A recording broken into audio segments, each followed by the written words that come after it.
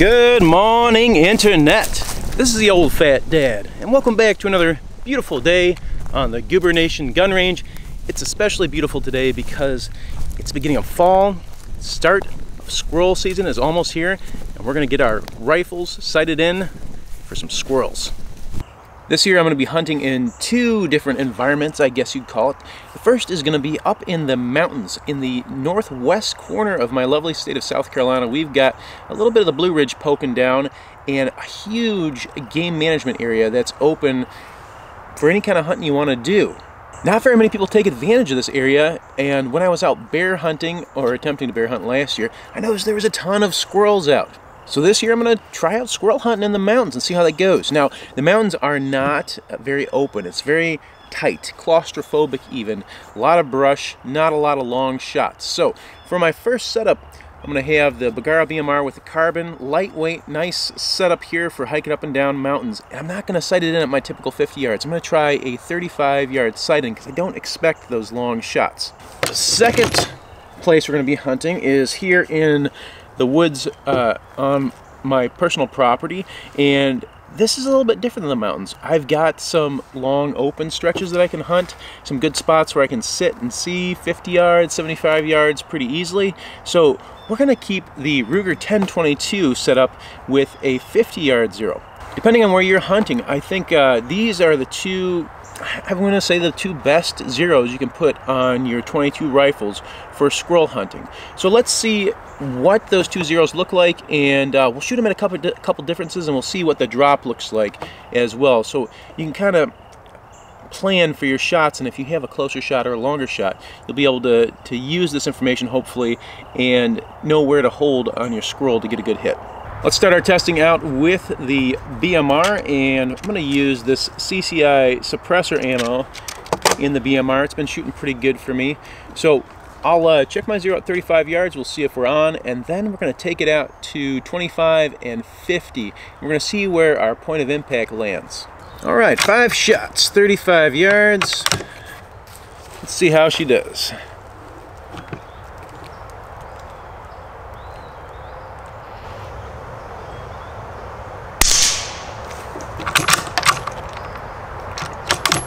Bolt is still sticky.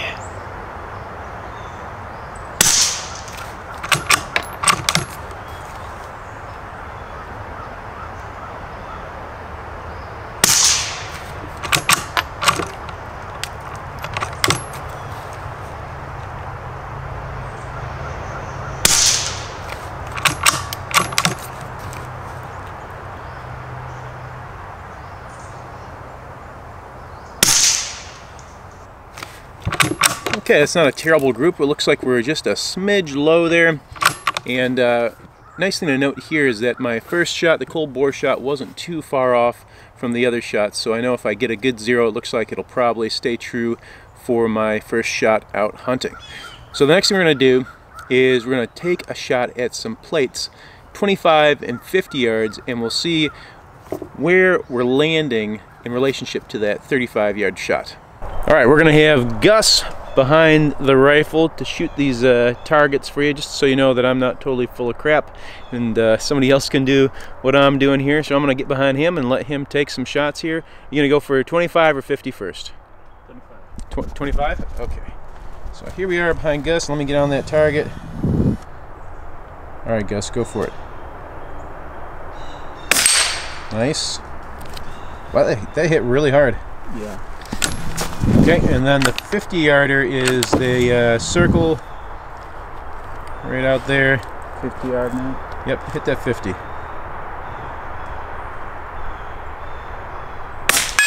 Nailed it. Okay, we'll start with the 50-yard target first. So let's take a close look here. Gus was aiming, you said you were aiming a little high, right? Yeah. So just a smidge here. up there. Yeah, here. We had a little bit of a drop at 50, but honestly that is pretty darn close. So that is almost exactly where he aimed. Let's go take a look at the 25-yard target now. And that plate over there I think is an 8-inch plate, and the 25-yarder is a 3-inch plate. Just to give you guys some perspective on what we're shooting. So at 25 yards, here we are at 25 yards, and again, pretty much dead center. So you were aiming dead center, and you pretty much hit dead center. Yeah, this is where I am. I'm pretty sure. Okay, so that's pretty darn awesome. So at 35 yards, we're dead on. At 25 yards, we're pretty much dead on, and then at 50 yards, just maybe, what would you say, an inch? Less half. Maybe an inch to a half an inch drop at 50. So that's the benefit of this 35-yard zero. From 25 to 50, you're really just straight on. You don't have to really compensate at all. If you're putting your crosshairs on the squirrel's head, you're probably going to get them. Okay, now we're reset up with the beautiful Ruger 1022, and we're going to be taking it out to 50 yards with good old Gus to see what kind of group we're going to print with it. Make sure our zero is good, and then we'll hit the metal plates again and see how a 50-yard zero does at a couple of different distances. Something I forgot to mention as well, we are using the CCI Standard Velocity with the Ruger 1022. It seems to be the best subsonic choice for that 1022.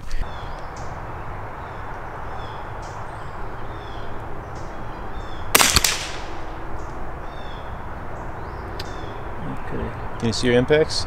Yeah, it went to the bottom right. So it's a little low? We'll keep on shooting the center, and then we'll adjust after you shoot your 5.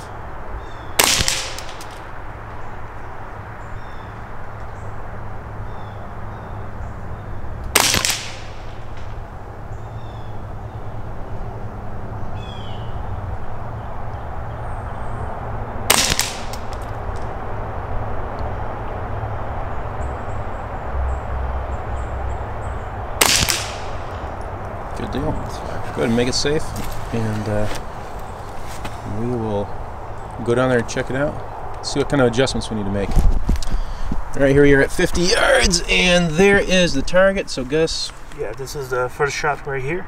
I went low, and then the rest of them group right there. Okay, so the bad news about that is it looks like our cold bore shot with the 1022 is gonna go, oh gosh, what is that? Probably about a ½ inch, a little bit more low, which is kind of a bummer, but at least we know what to account for with our first shot. And we're gonna move that group to the left, and I'd say it's pretty close to being good. So let's get our second group in there. We'll get it nice and zeroed, and then we'll shoot some plates. We've made our adjustments. We're gonna shoot our final sighting group at 50 yards, and let's see if we can get it right on target and then shoot some plates. Whenever you're ready. Middle target, right? Middle target.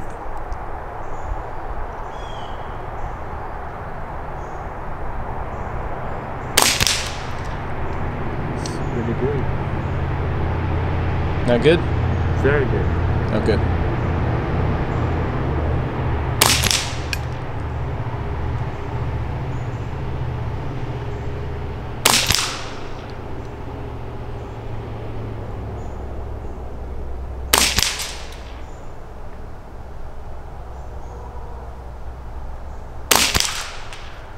How's it look from back here?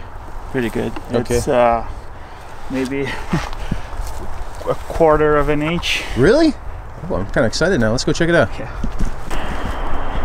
Sharpshooter. He put out a banger of a group here. This is a beauty.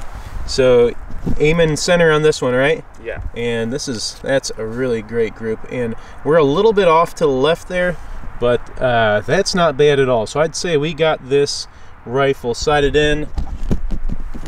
Let's go ahead and set up our targets at let's do 35 and 25 and just see where they hit at that range, and then maybe we'll move it out to 100 and see how Gus does at 100 with the 50-yard zero. Gus is loaded up, ready to go. Got a couple of shots. We've got our steel moved now to 25 yards and 50 yards. So Gus is going to take his first shot at 25, and then 25. Did I say 50? 25 and 35. 25 and 35? Does that sound good to you? Sounds good. All right. The little circle is our 25-yarder. Whenever you're ready, Gus. And just keep it directly on center. Yep, that was dead on. Okay. Now 35. Dead on. Is it really? Yeah. So here we are at 35 yards, and man, it doesn't get much better than that. Let's walk through with Gus what we've got here. Where'd you aim? Yeah, pretty much right here. Just a line here, and it was dead on. Yeah, you're pretty much dead on there. Maybe a little bit to the left, but I think that was probably our scope adjustments. So let's go to 25 yards, and we'll see how we did at 25.